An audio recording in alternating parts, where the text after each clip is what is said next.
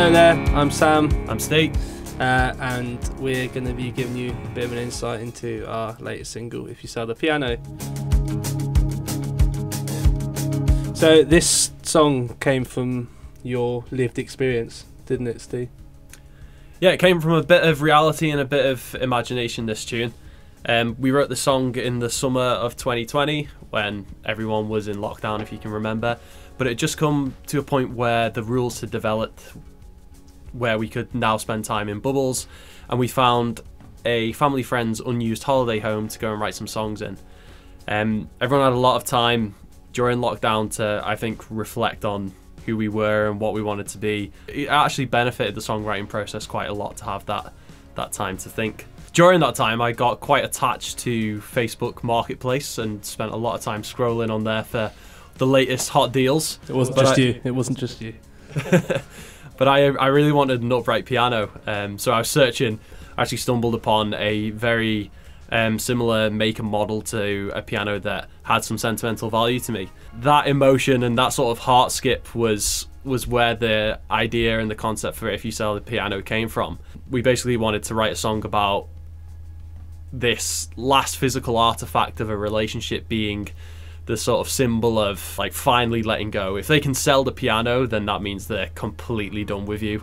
But you, on the other hand, as the protagonist in this song, finds themselves in a dichotomy of separation and being okay with that, but also desperation for things to not be completely clean cut. I don't know what it is. Are we too egotistical to just say, no, it's fine, don't love me anymore? Like, what is this song? Is this song saying, still love me a little bit, but just don't sell that piano? Because it means something to me. I don't know. Last thing I'd like to say on the songwriting was, I feel like for a lot of the new songs that we've wrote so far over the last few years, they kind of felt like they became this development of organic material, you know, songs about our own lives, but we also drip-fed a bit of Hollywood, a bit of sort of movie magic into them. It's one of these songs that I feel like it had all the organic material there to start with, and it was very easy to make it a bit more appealing for everyone, that I feel like everyone in the band is hearing and picturing the same song in particular with this concept. Yeah, nice. Thanks for the reminder that lockdown happened as well. Yeah, remember that? Forgotten about that one.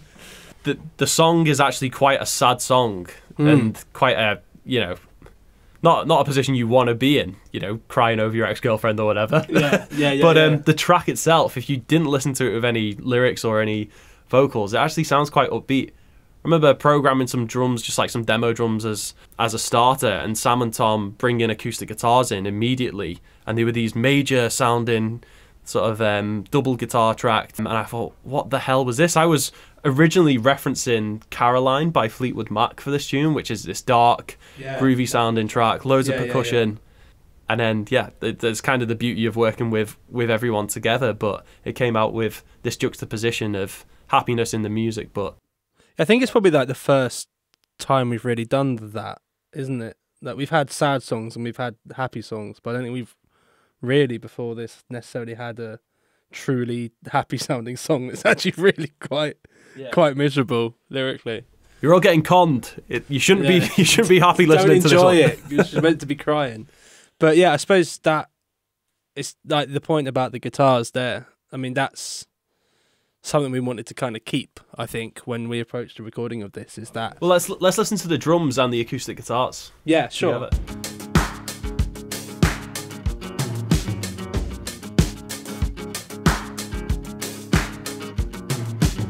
Yeah, the drums are mega, and then we've got these twinkling little acoustics. That was basically what we had for the. Because you guys, I don't know if it was an artistic choice or whatever, when you originally recorded it, you recorded it on the nylon rather than the steel string, and it kind of gave it that like janky, dusty sound. And then when we tried a steel string when we're tracking it, and it's like, no, it's too nice. Yeah, it's more, it leans into that juxtaposition and that contrast more. Yeah, well, I think that's something we were very aware of when bringing this one together. We recorded a real piano for this as well. If you've been following our social media, you've probably seen it in many photos and stuff recently. But It's the piano that's in Tom's front room.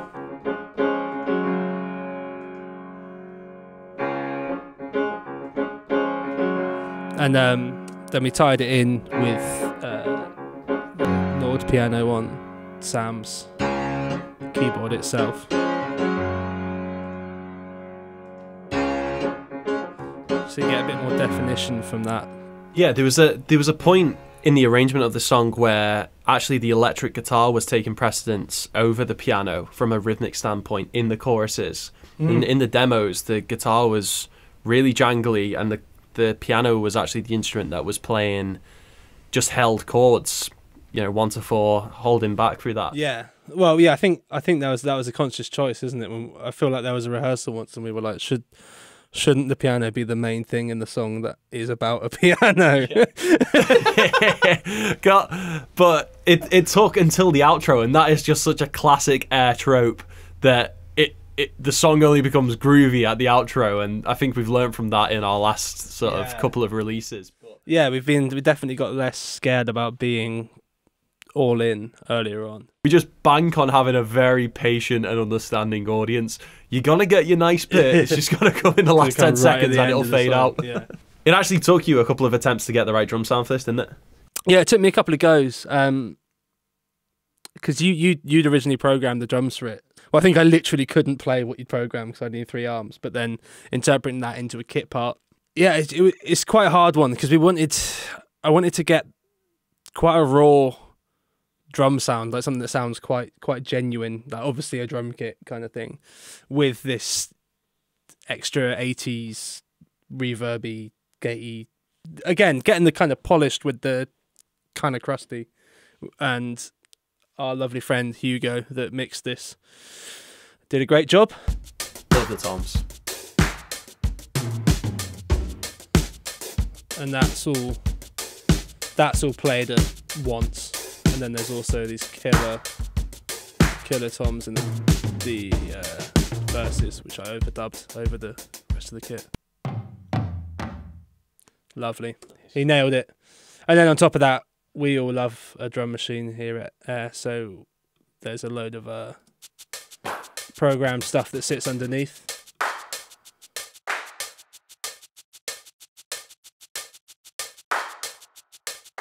The references being stuff like Caroline and a load of other 80s and 70s tracks. It was, yeah, we just wanted to make sure that the fact it's a real drum kit came through, that we really came across. Yeah, I think that summer that we were writing these songs, the third Heim album came out. Yeah, and that really took a sort of raw and gritty steer. And Heim have always been a band that have inspired us massively as a collective. And I do feel that although we wrote the songs in tandem with the album being released, when it came to actually producing these songs, it only felt right to sort of, work in a bit of that side of it. I know you in particular really love. Oh, I've always, yeah, their whole drum sound and the atmosphere that they kind of create with the percussion and stuff has always been a big influence for me. I think the guitars are pretty Heimey on this one as well. There's that really nice. Where's your little moment? That's John Mayer all day for me.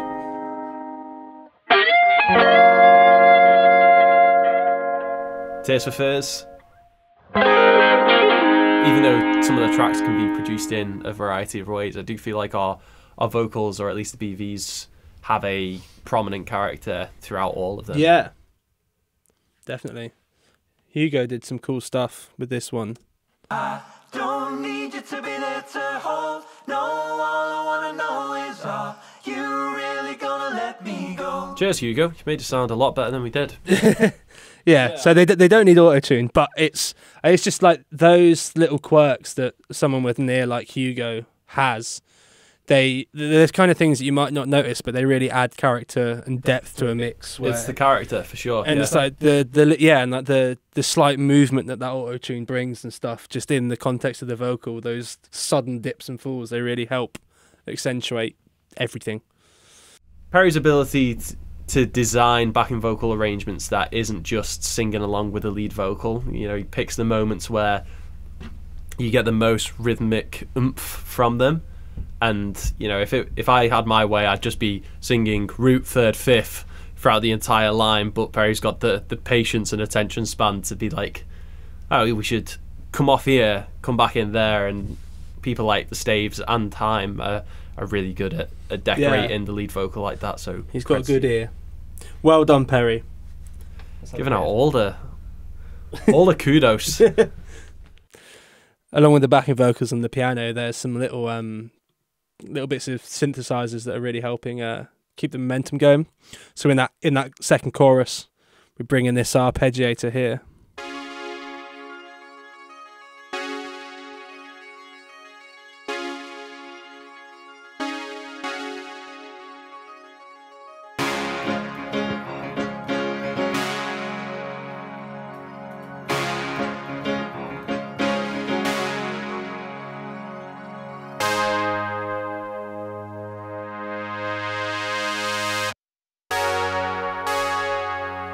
Love it. But yeah, those little rises and swells as well. Like they're all over this EP. They're all over these tracks. Just really lean into those moments. It's the little things you can do to just help lift a section or just keep the movement going. Like once you've got the main elements that are gonna reappear in every chorus, it can be fun, but also quite dangerous to over arrange. But I think we're getting better at knowing what's gonna serve the track underneath everything else, rather than just throwing on as many layers as possible. It's never going to sound unmusical, but everything needs a purpose. And if you can pull the fader down to 0 and you don't miss it, then does it need to be there? You know, bin it in the bin. We hope you enjoyed our breakdown of If You Sell the Piano. If you have any questions or you want to see more of these videos, let us know in the comments, and we'll see you next time.